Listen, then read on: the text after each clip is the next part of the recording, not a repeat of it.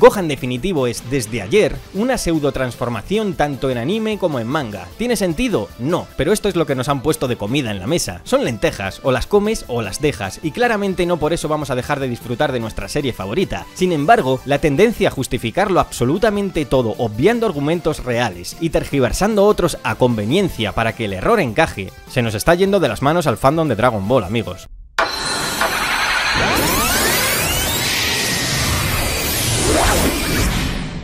¿Qué pasa, familia? ¿Cómo estáis? El último capítulo de Super ha dividido una vez más al fandom de Dragon Ball por la mitad. Están los que se han disgustado por un cambio en el canon que es más importante de lo que parece, están los que les parece bien y asumen que era inevitable o que no tiene importancia, y luego hay una minoría que no entiende y cree que todo el revuelo es por un mechón de pelo. En este análisis, resumen y opinión, voy a hablar de todo el capítulo, sí, pero desde luego me centraré en lo más importante, el drástico cambio de Gohan definitivo en el hasta ahora último bastión de la cordura con este estado, el manga de Dragon Ball Super. Vamos para allá.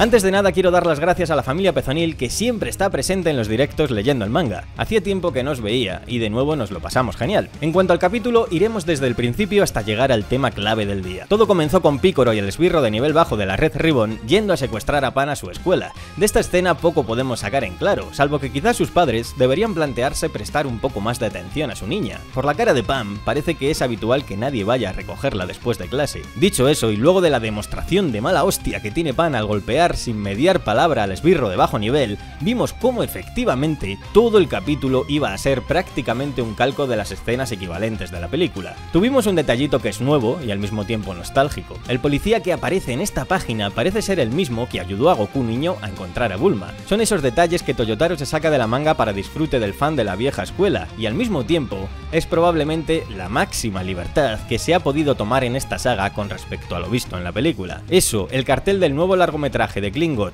y un comentario del Dr. Gedo al final es lo único que restaría de la impronta de Toyotaro en el resto del episodio. Un episodio que avanzó con unos diálogos muy entrañables entre Pan y Piccolo que dejan ver que la relación entre ambos a futuro puede ser de lo más refrescante de la serie. Esta Pan demuestra tener un carisma, un desparpajo y unas reacciones mucho más positivas que la Pan de Dragon Ball GT, y eso también podría derivar en un aumento significativo de su popularidad, si es que no ha sucedido ya. Y allá que la dejaron tratando de comer galletas, al mismo tiempo que Piccolo y el esbirro de bajo nivel tocaban la ventana trasera de la casa de Gohan. La reacción fue idéntica a la película, no se enteró de su llegada, no detectó el ki de Piccolo, pero sí se enfureció y se transformó en Super Saiyajin cuando mencionaron el secuestro de su hija. Eso sí, al César lo que es del César. El dibujo de Toyotaro creo que ha alcanzado nuevas cotas de excelencia en esta saga, quizás por experiencia acumulada, quizás por el tiempo que ha tenido de parón, pero en cualquier caso me quito el sombrero ante su arte actual. Pasó con la transformación en Super Saiyajin y con las siguientes escenas, como la de la lluvia en la base de la Red Ribbon, porque sí, por fin estamos ya situados en la batalla final de la Red Ribbon, ya queda menos. Gohan llegó, se cargó la nave por no usar la puerta y comenzó a pelear muy a su pesar contra Gamma 1, ya que él quería recoger a Pan y marcharse a seguir estudiando a sus hormigas Super Saiyajin. Fuera de bromas, de esta pelea poco podemos sacar que no sepamos de la película. Gohan en forma base no fue rival para Gamma 1 y lo fue durante muy poquito tiempo en Super Saiyajin. Al parecer, la habilidad de los nuevos androides para comprender y sobreponerse al estilo de lucha de su rival es realmente una capacidad temible como peleadores. Lo siguiente, lo que todos esperábamos y gran parte rezábamos porque no ocurriera. Todo el canon del manga de Toriyama, toda la coherencia y cohesión del manga de Toyotaro, décadas de historia de un estado de un personaje cambiados de golpe y sin motivo válido, solo para mantener lo que ya estaba escrito en la película. Una película en la que, recordemos, Gohan no era parte de la idea inicial de Toriyama, por lo que debemos asumir que sí, TOEI Animation tuvo mucha influencia en todo lo que sucedió con él. ¿Y qué es lo que ha pasado que sea tan grave? ¿Un simple mechoncito? No. No seamos tan simples, por favor, amigos. Empecemos por lo básico. El estado definitivo es un estado de desbloqueo de poderes en forma base. Punto. No es místico, no es una transformación, y desde luego no genera ningún cambio físico, pues como digo, sigue siendo el estado base con todo tu poder desbloqueado sin necesidad de transformarte. Esto está perfectamente explicado en el manga de Toriyama, y hasta el propio Goku dice que Gohan no ha cambiado en absoluto físicamente. Increíble, a primera vista no ha cambiado, ni siquiera está en Super Saiyajin, y ha llegado al máximo de su fuerza.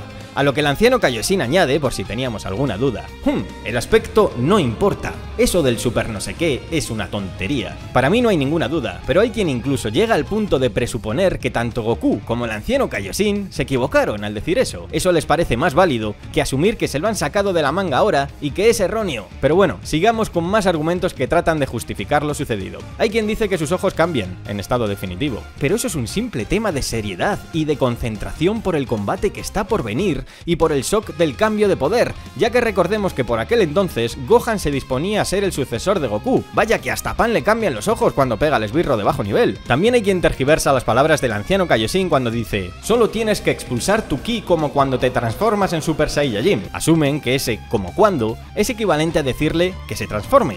No, solo le está indicando que no tiene que hacer nada especial, que simplemente libere su ki, como con el Super Saiyajin, solo que en forma base, pues ya le ha liberado todo su poder. Tras ello, Gohan queda exactamente con el mismo aspecto físico. De hecho, vemos como su pelo se ondula en señal de que el ki lo había movido temporalmente, lo que me lleva al siguiente argumento que también he leído. ¿Esa liberación de ki puede levantar su pelo y explicar el mechón? Sí, pero solo mientras mantiene el aura liberada. Caso parecido al Kaioken de Goku en forma base. Cuando está usando el Kaioken, el pelo se le levanta y se le mueve, y cuando deja de usarlo vuelve a su estado original. En este capítulo, Gohan anula el aura tras entrar en definitivo, como vemos en esta imagen final, y aún así, su cabello se mantiene con la forma de la saga de Majin Buu, en lugar de volver al estilo de este arco, que es lo que debería haber sucedido. Podría tener prudencia y decir que quizás en el siguiente episodio vuelva al estilo anterior, pero dado que hasta ahora esto es un calco de la película, me voy a tomar el lujo de arriesgarme y decir que así será para siempre Gohan definitivo, con o sin aura.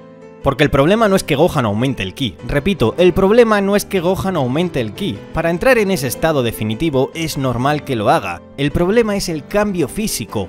Punto. Por eso se llama estado y no transformación.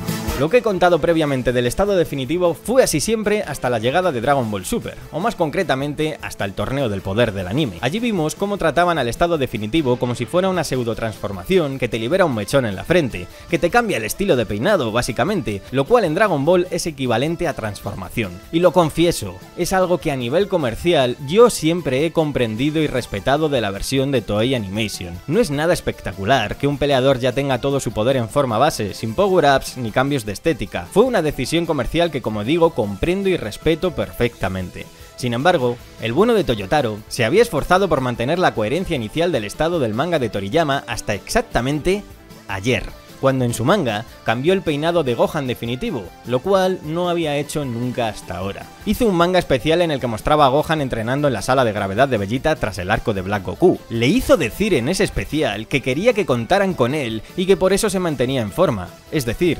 responsabilidad que no tiene en el anime. Le mostró en el torneo del poder en su estado definitivo sin mechón y peleando mano a mano contra Kefura, lugar donde por cierto también renegó de usar el Super Saiyajin, al igual que en el anime, y aquí se han olvidado de eso. Hizo lo mismo en la saga de Moro, Gohan definitivo sin mechoncito ni cambio físico, a full power. ¿Por qué no? Lo último que ya me quedaba por escuchar es que Gohan peleaba a medio gas contra Kefura y Moro, en forma base, sin el definitivo, mientras el destino del universo y su familia estaba en juego. Por favor, no busquemos explicaciones que lo estropeen aún más todo. Lo que ha pasado es que, finalmente, el ganador con este asunto es Toei Animation. No hay un serio problema en involucionar de nuevo a Gohan a lo Ash Ketchum y que tenga que recuperar el definitivo. Estamos acostumbrados a esa pantomima. Podría haber pasado todo idéntico, pero sin el cambio en la forma del cabello, y que luego Piccolo dijera: ha recuperado el estado que utilizó contra Majin Buu, o contra Moro, me da igual. Así mantenemos la tontería de tener de nuevo que recuperar sus instintos por enésima vez, pero sin cambiar el canon del definitivo, al tiempo que la gente sabría que ha habido un cambio de poder en el personaje. No sé si en el futuro Toyotaro recuperará la evolución que le ha dado a su personaje, o si mantendrá la involución y el cambio en el canon para el estado definitivo. Tampoco por eso Dragon Ball es una mierda y ya no me gusta, y tampoco por eso soy un hater.